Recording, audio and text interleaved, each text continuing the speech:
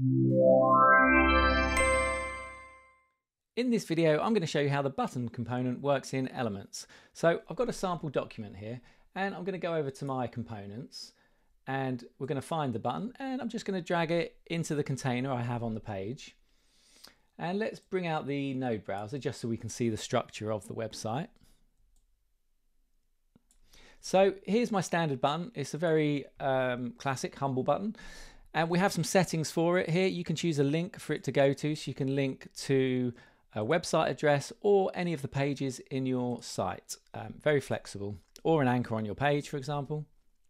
We can also style the button. We've got some font settings here, and we've also got a drop zone which allows us to put an icon either side of the button, or anything either side of the button, but it's generally used for an icon. So let's style this button a little bit, and then we'll look at some of the other options and things you can build with a button. So when I go into this button, I would like the background to change color. So I'm going to go to the background setting, and you can see here we have the hover state, and the start is set to blue and the end is set to the same color. So we want it to go darker. So now if we move to there, you can see that is darker. I'd also like my corners of my button to be curved. So what we can do, we can go to the borders area. I'm going to click on static because I want the borders to be the same.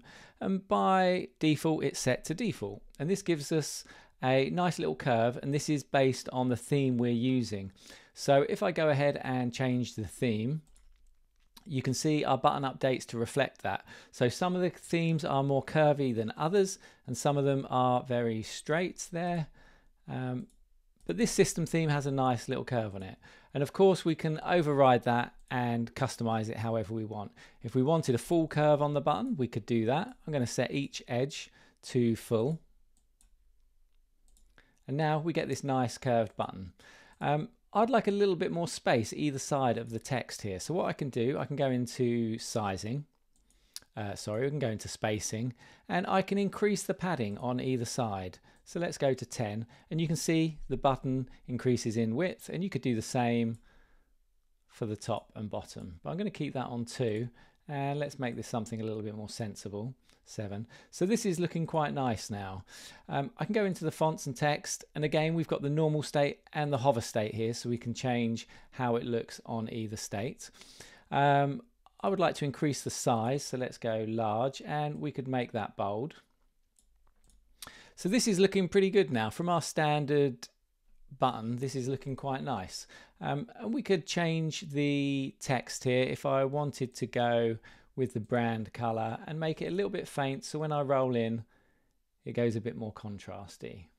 So that's looking good. Let's drag in another button and we can look at how to add an icon to the button. Now what I'm going to do first, I am just going to add a grid to my design so I can put the buttons in there and we can line them up. So there's our first button, and let's drop in another one. So again, we've got our standard button. I could have copied and pasted this or duplicated this if we want to work on this, but I'm going to start again with this one.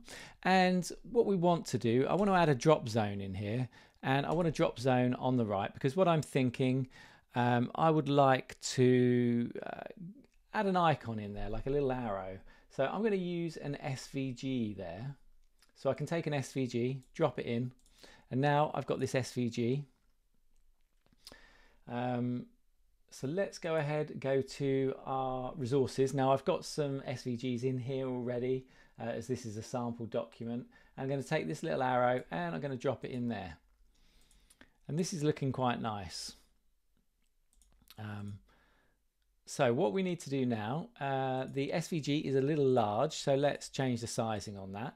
So we can bring it right down, and now it's a bit more in line. This is a bit more what we want.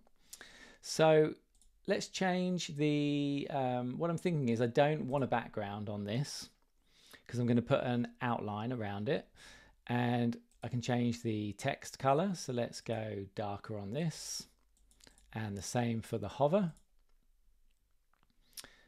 In fact, yep. And then we'll make that a little bit heavier and make the font larger. So now we've got this other button with an icon in it, which looks nice. And let's go, we can put a border on this. I can put a static border and I'm going to put a border width of 2. But we can override this and we could set it to whatever we want with this other control here. But I'm going to go with a theme setting and just set it to 2. It's currently set to surface. Let's make that a bit darker. Yeah, so this is looking quite good. Now I can continue to configure this. Perhaps there's a bit too much room between the icon and the text. I would like that smaller, so I can change the spacing option here, and I want the icon to be a bit closer to the edge. So again, we'll go into the spacing option for the button, and I'll reduce that down a little bit to get something that's looking nice. So this is looking really good. What I would like to happen, I would like the icon here to animate when I roll into the button. So we can do that, and what I'm going to do here, because this is getting in the way, I can go up to my editor and just turn show titles off. And this is useful when you're working on small objects. So now I know I've got the SVG selected, and I want to add a transform to this. And I want it to happen on hover, and I want it to happen on the parent. So if I just leave it on the self, only this will animate. Let's add a little bit of animation here. So that's okay. Let's add that to the end, and we're just going to do 5px on the horizontal animation. So when I roll into or over the icon, it moves, but I want it to move when I roll over the button, which we can do.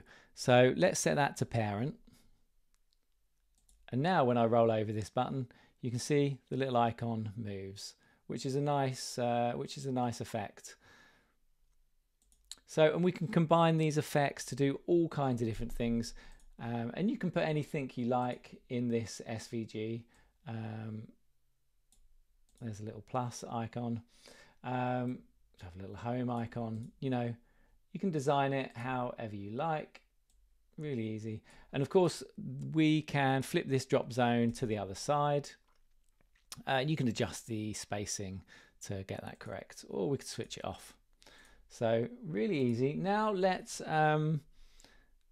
duplicate this button, and I would like to add a bit of animation to this button so the button moved when we rolled over it.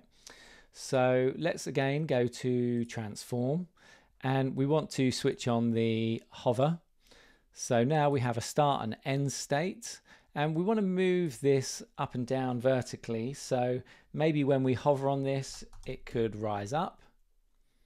So we'll do minus 10px on the vertical. Yeah, maybe a little bit more subtle, 5. This is good. So this got a little bit of animation there, very nice. And what we could also do, we could add a shadow to the button as well. And we can add a hover state on that, so we get 2 different buttons. So let's add a small shadow to the start, and on the end we'll add a large shadow. So now when I roll over this, let's actually view that in the browser. There we are. So the button moves up, we've got the text highlighting, and we've got a nice little shadow. So there's a simple button. This one's a bit more animated. And then we've got this button with an animated SVG inside of it. So these are really, really flexible buttons. You know, you can build things that they don't have to look like buttons. If we switch the borders off here, now we've just got some text with an icon by it. Let's move that to the left. So this is nice, you know, and we could animate this button as well so that both things animate. Let's do a hover, and let's just check what that was on, 5px. Oops, let's put that end to px.